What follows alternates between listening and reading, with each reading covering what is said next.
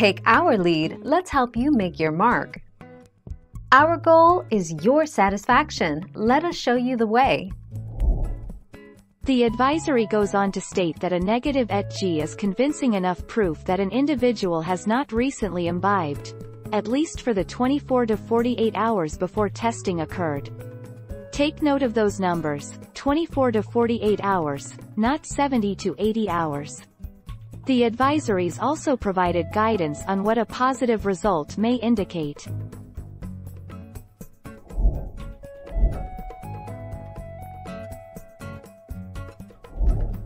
Take our lead.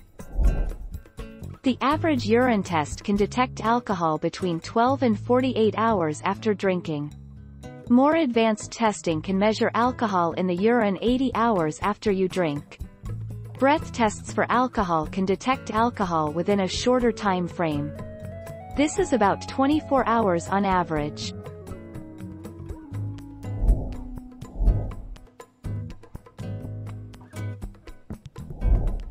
Take our lead.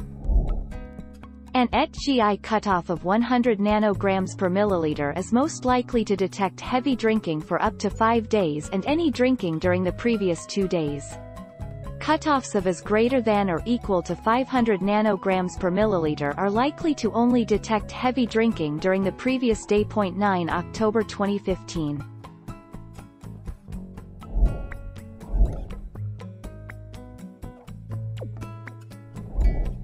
Take our lead.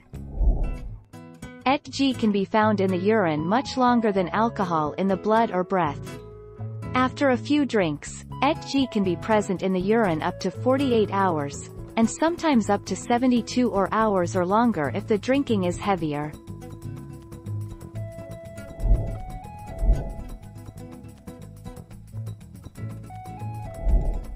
Take our lead.